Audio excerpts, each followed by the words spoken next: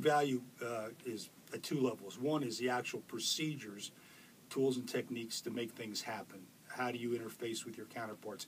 How do you get a requirements document driven PWS, a contract, and then how do you execute that contract?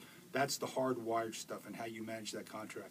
Actually, from my perspective, the more important thing is this is the first time we've brought together a community that has developed over the last 10 to 12 years, you know, in stovepipes all over the Department of Defense and in their service or their temporary joint assignments when they were overseas in Iraq or Afghanistan or even Kuwait. We pulled them together, and just listening to the hall talk among these people who have lessons learned that they can share, experiences they can share. This is old home week for these guys and gals, and they are actually leveraging what they have learned at the very, very most practical levels you can imagine to try to further this on. Our next fight is going to be similar to this past fight. Half the force is going to be contractors.